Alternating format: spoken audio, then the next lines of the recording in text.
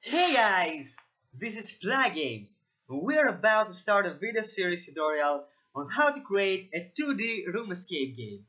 Now, I know that some of you might be excited, and if you aren't, well be, because after completing this tutorial, you will be able to create your own game and not just a room escape kind. Now, I'm going to start from a beginner to improver level and gradually speed things up a little, but I believe that you will be able to follow along, and if you have questions, you can leave comments below, or just search for Unity documentations, because the most of the stuff that I am going to do are not something fancy, but it would be just me using Unity API scripting. So let's take a quick look at the game we're going to make.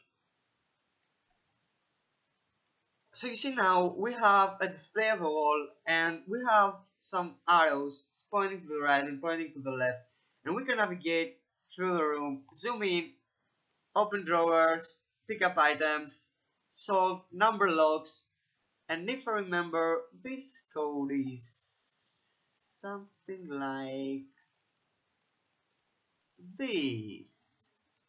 You can pick up the key, use it to open that drawer, take a knife, you can go behind furniture, you can combine items, display the items, solve puzzles, and of course I know the code.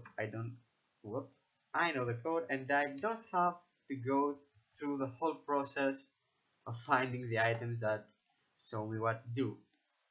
But there is a certain logic between all of these.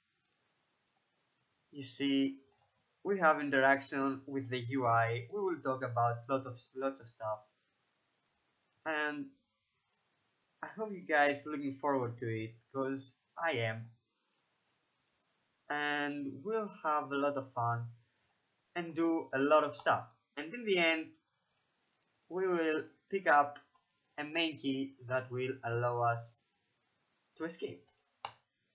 Great. So see you guys next time, and we are going to get started. Looking forward to it.